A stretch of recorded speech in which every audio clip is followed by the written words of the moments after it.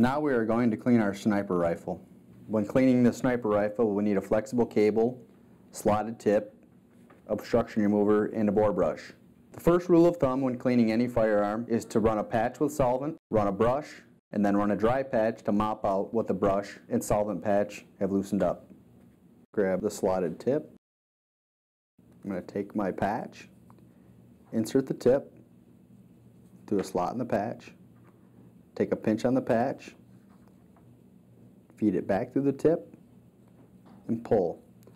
That creates a swab that will give me 360 degrees inside my sniper barrel. I'm going to put a few drops of solvent on the front end of the patch. I'm going to insert the obstruction remover into the action.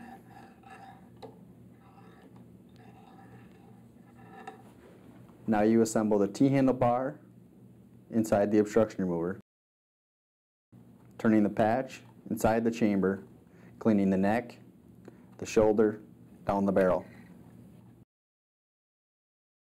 The second step is to run a bore brush down the barrel.